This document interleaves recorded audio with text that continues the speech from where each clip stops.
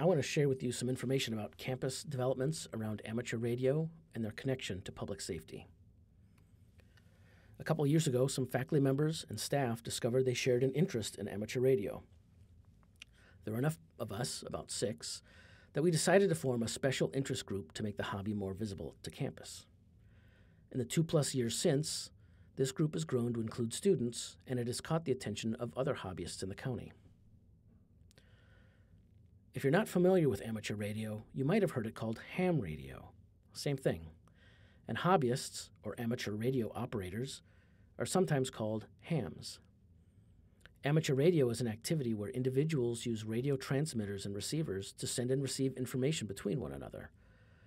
Just like regions of the radio spectrum are dedicated by the Federal Communications Commission, or FCC, for cellular phone communications, the FCC dedicates parts of the radio spectrum for use by amateur radio operators. The federal government protects this spectrum for amateur radio because the hobby generates international goodwill and is a source for innovation and discovery.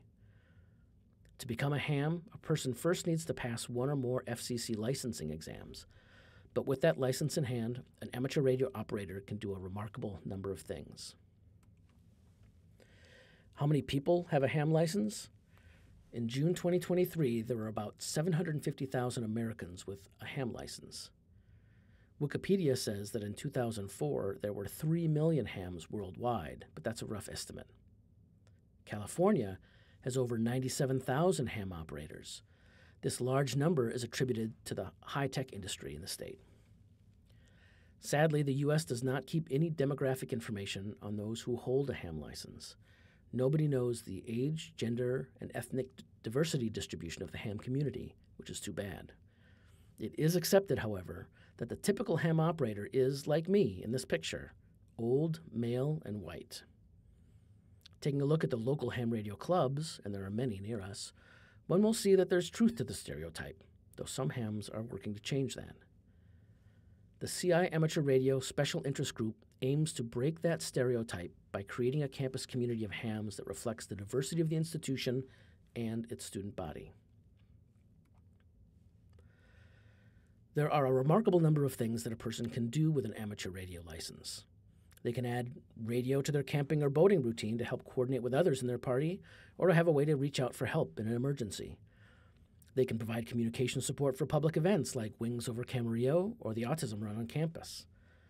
The local Amateur Communication Services, ACS for short, organizes public service opportunities like this for the public good and to help hams stay in practice with their gear should an emergency arise. Some hams are drawn to the hobby from a desire to be prepared in an emergency when the cell towers and internet go down. In Ventura County, the Sheriff's Disaster Response Plans explicitly includes ACS as a communication support organization. If a person likes inventing things or building things, there's a wealth of opportunity for that with radio. Building antennas from scratch, or mounting antenna arrays, or assembling radio systems, or brewing up a new electronics device, or creating software to process radio data are all things a ham can do with and for their hobby. And with the right radio and antenna, a ham can communicate around the globe with other hams.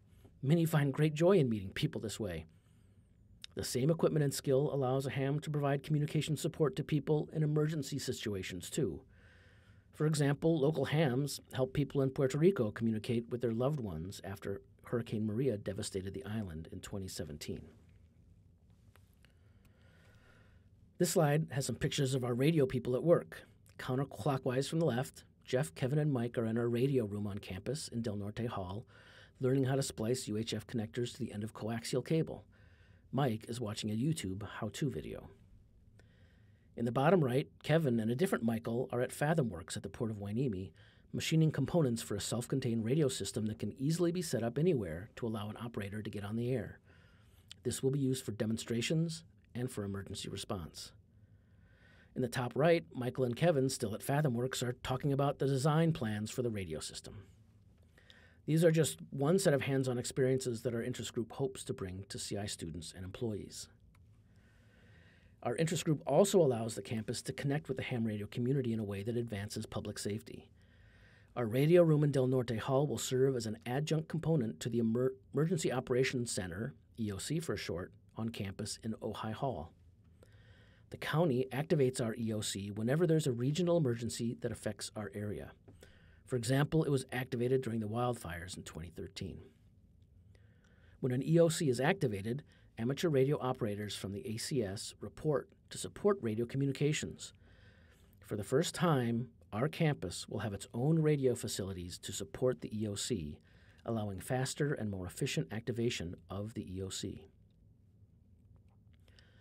Because campus is surrounded by hills and mountains, it is very difficult for radio signals from campus to reach Oxnard, Ventura, and Thousand Oaks.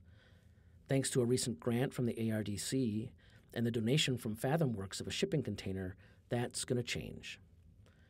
The University Police Department has a radio repeater on the top of Water Tower Hill, which allows a police officer's radio signals to reach all corners of campus and the University Glen, though it's still a challenge to reach some parts of University Park. At present, the police department repeater is relatively exposed, vulnerable to vandalism and weather damage. Thanks to our grant, we're going to be able to put a shipping container on the top of Water Tower Hill that will house the police department's repeater system, along with a new radio repeater system for amateur radio.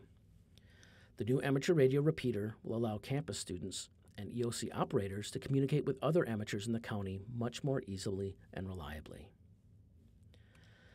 We are working with campus offices to obtain all the proper permissions to place the shipping container late this spring or sometime this summer.